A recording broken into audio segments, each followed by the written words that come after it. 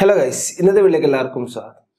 നമ്മൾ smart phone use ചെയ്യുന്ന പല ആൾക്കാർക്കും ഉള്ള ഒരു ആഗ്രഹമാണ് ഐഫോൺ മേടിക്കണം എന്നുള്ളത്. കാരണം ഐഫോൺ ഉപയോഗിക്കുന്നതിന്റെ ഒരു എക്സ്പീരിയൻസ് തന്നെ വേറെ ലെവലാണ്. അതിന്റെ സെക്യൂരിറ്റി ആയാലും അതിന്റെ ക്യാമറ ആയാലും അതിന്റെ പെർഫോമൻസ് ആയാലും ഈ ഒരു ഐഫോൺ എന്ന ബ്രാൻഡ് ഒരു കാര്യത്തിലും ഇങ്ങനെയുള്ള ഒരു കാര്യത്തിലും കോംപ്രമൈസ് ചെയ്യാറില്ല. പക്ഷേ ഐഫോണിന്റെ ഒരു പ്രത്യേകത നിങ്ങൾ കണ്ടിട്ടുണ്ടോ? ഐഫോൺ ഇതുവരെ കേട്ടുള്ള ഒരു ഐഫോണിലും മെമ്മറി കാർഡ് സ്ലോട്ട് ഉൾപ്പെടുത്തിയിട്ടില്ല. അതിൽ കുറച്ച് പ്രത്യേക കാരണങ്ങളുണ്ട് അവർ ഉൾപ്പെടുത്താത്തത്. ആ കാരണങ്ങൾ എന്താണ് ഇന്നത്തെ വീഡിയോയിൽ ഞാൻ പറയാൻ ഉദ്ദേശിക്കുന്നത്. അപ്പോൾ വീഡിയോ മുഴുവനായിട്ടും കാണുക. വീഡിയോ ഇഷ്ടമെങ്കിൽ തീർച്ചയായിട്ടും ചാനൽ സബ്സ്ക്രൈബ് ചെയ്യുക.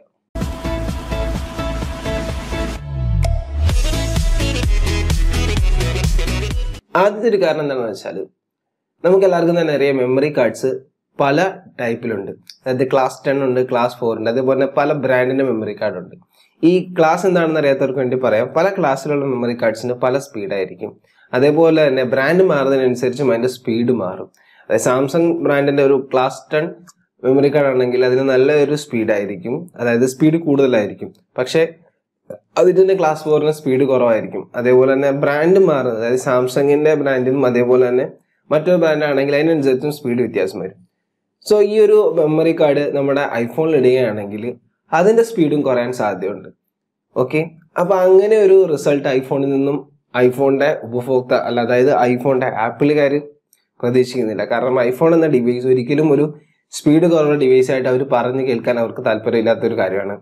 അതാണ് ഒന്നാമത്തെ കാര്യം. വെറും കോംപ്ലക്സ് ആണ് ഒന്നാമത്തെ കാര്യം. പറഞ്ഞാൽ കോംപ്ലക്സ് എന്ന് തന്നെ പറയാം. കാരണം അവരുടെ പ്രൊഡക്റ്റ് എപ്പോഴും ഏറ്റവും ടോപ്പ് ആയിരിക്കണം. അതൊരു ചെറിയൊരു കാരണം കൊണ്ട് പോലും അതിനെപ്പറ്റി ആരും ഒരു കംപ്ലൈന്റ് പറയുന്നത് അവർക്ക് ഇഷ്ടമല്ല. അതാണ് ഒന്നാമത്തെ ഒരു കാര്യം എന്ന് പറയുന്നത്. ഓക്കെ, രണ്ടാമത്തെ ഒരു കാര്യം എന്ന് പറഞ്ഞാൽ ആ മെമ്മറി കാർഡ് എന്ന് പറയുന്നത് പലപ്പോഴും നമുക്ക് അതിൽ നിന്ന് ഡേറ്റാസ് എടുക്കാൻ സാധിക്കും. ഐഫോണിന്റെ പ്രത്യേകത എല്ലാവർക്കും എന്താ അറിയാം, ഏറ്റവും കൂടുതൽ സെക്യൂരിറ്റി ഫീച്ചർ ഉള്ള ഒരു സ്മാർട്ട് ഫോണാണ് ഐഫോൺ എന്ന് പറയുന്നത്. ഇപ്പൊ ഐഫോണിലുള്ള ഒരു ഡേറ്റ നിങ്ങൾ മെമ്മറി കാർഡിലേക്ക് സ്റ്റോർ ചെയ്യുകയാണെങ്കിൽ ആ ഒരു മെമ്മറി കാർഡ് നിങ്ങൾക്ക് പല ആവശ്യങ്ങൾക്ക് വേണ്ടിയും യൂസ് ചെയ്യാൻ സാധിക്കും. അല്ലെങ്കിൽ മറ്റൊരാൾക്ക് നിങ്ങളുടെ മെമ്മറി കാർഡ് ഊരിക്കൊണ്ടുപോയി അത് യൂസ് ചെയ്യാൻ സാധിക്കും. ഐഫോൺ എൻക്രിപ്റ്റ് ചെയ്യാനൊക്കെ പറ്റും. പക്ഷെ അത് എല്ലാവരും ഒന്നും അതായത് സാധാരണക്കാരൊന്നും അങ്ങനെ ചെയ്തു വെക്കാറില്ല. മെമ്മറി കാർഡ് എൻക്രിപ്റ്റ് ചെയ്തൊന്നും വെക്കാറില്ല. സോ അങ്ങനെ നോക്കി കഴിയുമ്പോൾ ഐഫോണിന്റെ ഒരു സെക്യൂരിറ്റിയും അത് ബാധിക്കും. അതാണ് രണ്ടാമത്തെ റീസൺ. ശരിക്കും പറഞ്ഞു കഴിഞ്ഞാൽ ഈഗോ എന്നുള്ള ഒരു ഒറ്റ കാരണം കൊണ്ടാണ് അവർ മെമ്മറി കാർഡ് പ്രൊവൈഡ് ചെയ്യാത്തത്. ഇനി അതിന്റെ പിന്നിൽ കുറച്ച് ബിസിനസ് ടാക്ടിക്സ് കൂടെ ഉണ്ട്. ബിസിനസ് ടാക്ടിക്സ് എന്തൊക്കെയാണെന്ന് വെച്ചാൽ, ഒന്ന്, ഐഫോണിന്റെ വില നിങ്ങൾ ശ്രദ്ധിച്ചാൽ അറിയാം. ഇപ്പം ലേറ്റസ്റ്റ് ആയിട്ട് വന്ന ഐഫോൺ മോഡൽസിലാണ് മെമ്മറി അല്ലെങ്കിൽ ഇത് സ്റ്റോറേജ് ഇൻക്രീസ് ചെയ്യുന്നതനുസരിച്ച് അവർ ഫീച്ചേഴ്സ് കൂടി ഇൻക്രീസ് ചെയ്തിരിക്കുന്നത്.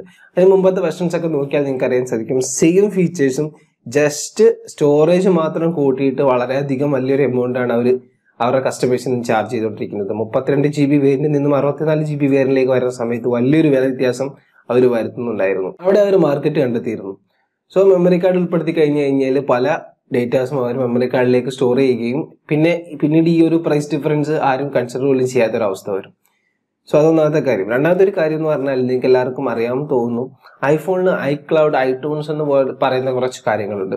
അതിലേക്കാണ് നമ്മൾ നമ്മുടെ വീഡിയോസും അതേപോലെ തന്നെ ഓഡിയോസും ഒക്കെ സ്റ്റോർ ഇടുന്നതും അതേപോലെ തന്നെ നമ്മൾ മ്യൂസിക് ലിസൺ ചെയ്യുന്നതും ഒക്കെ ഐട്യൂൺസിലൂടെയാണ്. സോ അങ്ങനെ ഒരു കേസ് വരുന്ന സമയത്ത് ഐക്ലൗഡ്സ് എന്ന് പറയുന്ന സാധനത്തിന്റെ മെമ്മറി ഇൻക്രീസ് ചെയ്യണമെങ്കിൽ നമുക്ക് സബ്സ്ക്രിപ്ഷൻസ് ചെയ്യേണ്ടി വരും.